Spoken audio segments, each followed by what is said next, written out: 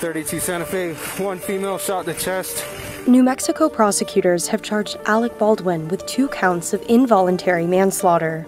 I was the one holding the gun, yeah. Okay. Baldwin fatally shot cinematographer Halyna Hutchins accidentally while rehearsing a scene on the set of the movie Rust in 2021, an incident the district attorney in Santa Fe believes is criminal. Everybody stops what they're doing right now.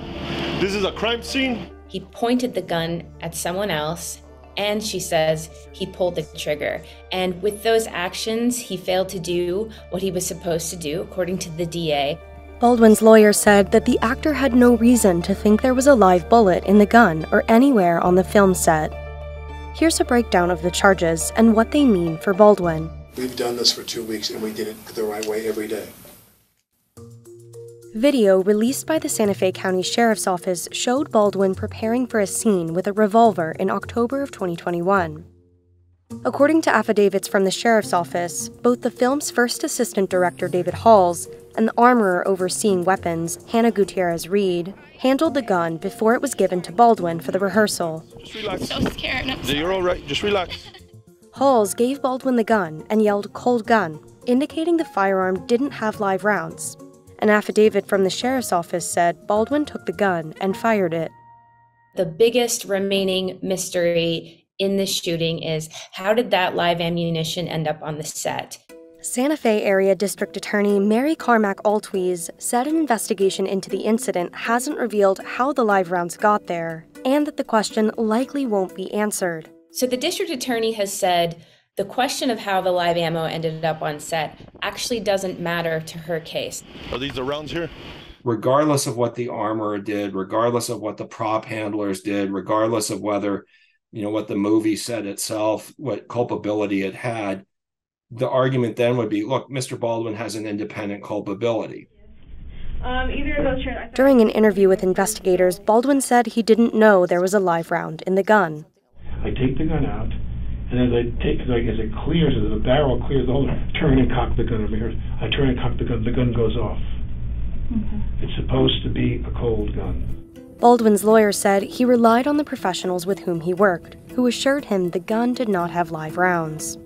Just because it's an accident doesn't mean that it's not criminal. Prosecutors have charged Baldwin with 2 different counts of involuntary manslaughter.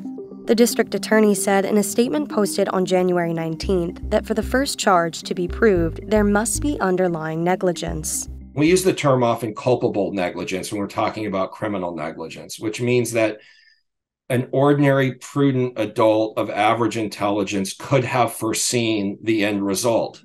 The district attorney said the second charge requires proof that there was more than simple negligence involved in a death, and that the charge includes a firearm enhancement or added mandatory penalty because a firearm was involved. A defendant cannot be found guilty of both, and of course, the defendant can be found not guilty of either, and it's the district attorney who has to prove the case beyond a reasonable doubt.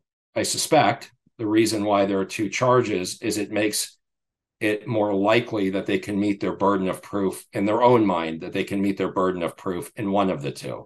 According to the district attorney, the first charge is punishable by up to 18 months in jail and a $5,000 fine, while the firearm enhancement makes the crime punishable by a mandatory 5 years in jail. Are they okay?